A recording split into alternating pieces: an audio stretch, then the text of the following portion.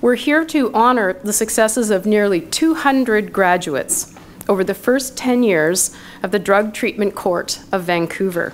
It's about standing up, taking responsibility, getting on with your life, with a lot of coordinated support to get past the cycle of drug-driven crime. And it's paying dividends, with a reduction in drug-related reoffending rates of over 50%. In turn, it's providing a rebirth for many who've made the commitment and stick with it. For the last 10 years, the court has played a key role in helping to reduce crime associated with drug dependency, while providing treatment to those struggling with addiction in our Lower Mainland communities.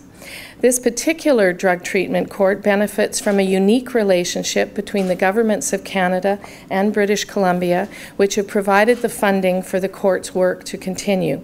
And that work is getting results. I am so amazed at how far it's come from when I started. It was very grassroots at that point. And today it's just like, I go back to drug court and I talk to a few of the groups, and it's just amazing to the point, because they make you accountable now. It means that there was like over 200 lives saved, right? And I'm one of them. So it's just like, I would probably be dead or in jail if it wasn't for the drug court program. Really, seriously.